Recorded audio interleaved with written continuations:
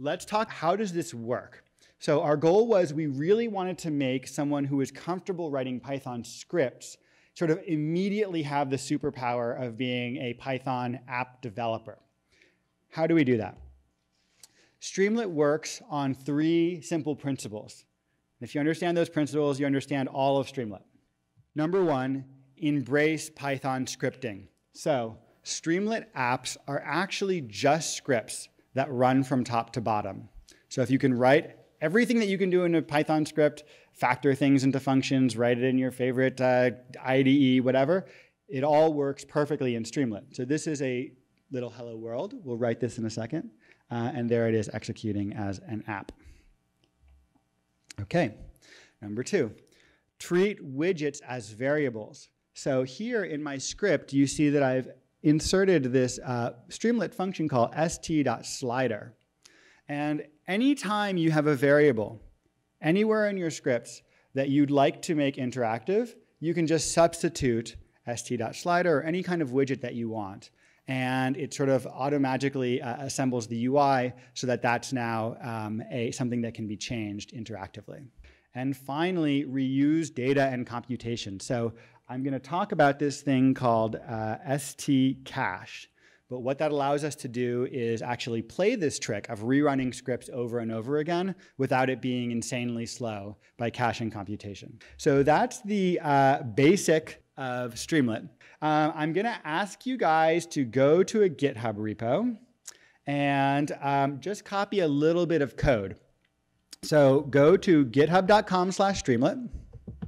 Actually, I'll do it over here. Oh, there it is. github.com/Streamlit. Here we are. And then we're going to go to demo Uber NYC pickups. Really, the only reason why we're doing this part is because there's like a little snippet of code to download the data that's super annoying to write, and I would not want to describe it to you like character by character. So we're going to go here. Here is here we are, and then we're going to click on app.py. And now what I'm going to do is let's zoom in a little bit. Let's grab everything from line 47 up. Oops, we don't need the whole license. We can start to import Streamlit as st. Okay, so I'm going to copy this. And I'm going to go over to my text editor here. Oops, I already pasted it in. And here we have lines 1 through, now it's 1 through 29. Okay. So what I'm going to do now is this guy, I'm calling it hello.py. You could call it anything you want. I'm going to, here we are on my little text editor here. I'm going to say Streamlit run hello.py.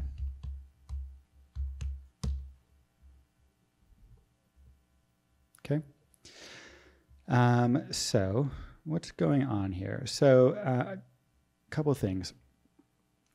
First of all, we have this little title thing at the top. So these are these, there's actually very few function calls in Streamlit, so it's pretty easy to learn. But we have stTitle, or another way that we could do that is we could just say stWrite. And now when I save my file, this is a little trick that we're just borrowing from like web development.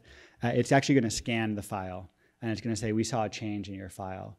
Do you want to update what you're seeing on the right? So I'm going to say, yes, I do want to do that. Always rerun. Okay. And now you see that Uber pickups in New York City got smaller. And this is actually markdown, so we could just make it big again, or we can make it a little bit smaller. Oops. The other thing that we could do, by the way, if you're in Python 3, is you can, anytime Streamlit sees a Python object, which is not a function call, it wraps it in st.write. So we could also just go like this. Which, okay, so that looks kind of nice. We could also get rid of this markdown. Oops. Okay, I'm just showing some random stuff. You don't need to follow along with this. I'll tell you when to follow along again. Okay, cool. And we could add some Ys. Okay, cool. I'm actually going to delete this because who cares? So now here's where things are interesting. We're going to load a little bit of data from the web, and then we're going to do some non-trivial computation. This is not like mind-blowing computation that will get you a PhD, but it actually takes a little bit of time, which is what I mean by non-trivial. So first of all, we're going to load 100,000 lines of this data. These are Uber pickups in New York City. It's the fun little data set you can get online. And we're going to rename the columns, and we are going to convert one of the columns, which is a string, to a date time. And believe it or not, well, you guys know this. That's actually a very time-consuming thing to do. It's like a high entropy code path to turn a string into a date time. So, okay. And now we can take a look at the data. So I'm just going to say data, and I'm going to tell Streamlit to display it. Okay. And here we're looking at these pickups. So what do we have here? This is the date time of the pickup. And then this is the latitude, and this is the longitude. And this is something called a base that we have no idea what that is. But it's always the same thing. And typically, a script like this would actually be slow to rerun because we have to go to the web, download all this data, do all these transformations. So why is it not slow in this case? It's because of this stcache annotation. Actually, we don't need this either. You can keep it if you want, but I'm going to delete it. So here it is running. And then what this annotation does is basically say, store this data, and then every time I see this function call again, if I already know the answer, just substitute it back in. So for major computer science nerds, this is just memoization.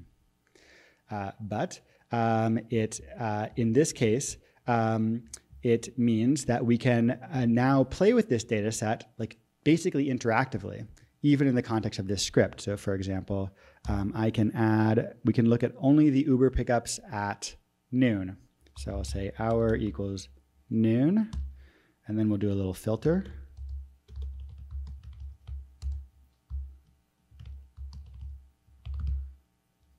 Date, time, dt.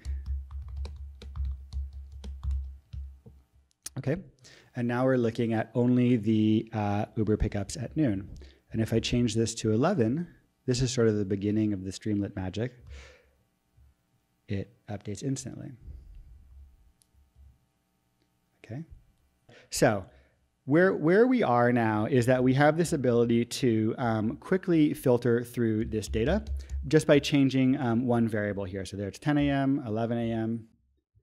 Okay, let's do something more fun, which is actually map the data. So let's say raw data. Raw data at. Okay, you don't have to do exactly what I'm doing here, but okay, so this is the raw data at 11 a.m. Now let's actually map it. So we'll put something here and we'll say geodata. And now I'm going to use a new visualization function, which is st.map. Okay. Now we're actually looking at where these pickups are happening, right? And this is, by the way, using DecGL. And so this is pretty cool. So now we're going to get to how would you play with interaction. And so the first thing to note is that basically all I've shown you right now is how to write scripts that output something to a web browser like super quickly and hopefully not without too much difficulty. But this is not what you would call an app yet, okay? But on the other hand, it is very much in the style of an ordinary Python script. We load some data, we transform it, and so on. Okay, so now we're going to make it into an actual app. So as I mentioned, let's substitute this variable for a widget. So let's call this hour. And here we go, min value, max value. Okay, so 0, 24. Actually, I think it's 23. There we go. Okay, I'm going to zoom out a little bit so you can see this better. Okay. And now you'll see that as I change, let's zoom in a little bit here. As I change this, everything updates, right? And in fact, you'll, like, for example, it's not like rebuilding the web page from scratch every time. In fact, it's very intelligently diffing what was in the web page with respect to the data that your app has, and then sending only the deltas that are required to make that possible. That's one of the reasons why it's so fast. And so, okay, had I not known how ST_slider works, I'm just randomly riffing here, we could actually just take a look at ST_slider. And here is the documentation for it, just a fun little trick. Another fun little trick is like, well, you know, this kind of annoying how this thing is right there. Maybe I can move it to the left. So instead of saying st.slider, there's another area you have access to, which is called the sidebar. st.sidebar.slider. Now we've got a nice little sidebar there. Zoom out. Cool. Right? And now this map, it's a little boring. It so happens that DeckGL is like super amazing and like insanely customizable. Rather than actually type in all kinds of crazy DeckGL, I'm just going to copy it from GitHub because it looks cooler that way. So we're just going to replace that one line with about maybe 15 lines of code. Okay, and now we have a really cool 3D visualization of all these different things, right? And by the way, you know, if we didn't like a slider, we could make this a what could we make this? Oh, I think we have something called a num input now. This is actually cool. Oops. No. Well, leave it as a slider for now. I can't remember what it's called. Okay. There we go. Cool. So now we have the same thing, but with a different kind of widget, for example. And then here too, like, you know, maybe, you know, we don't always want to look at these. This is more sort of like a debugging thing. So I'm going to show you another cool thing we could do. We could say we're going to use a different type of construct. If st.checkbox show raw data.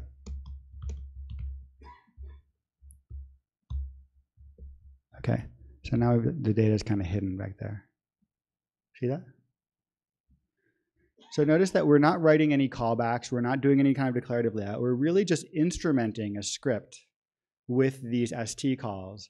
And what they're doing is they're allowing us to control the control flow at the same time as insert UI elements, which produce this script that you can play with and share with others.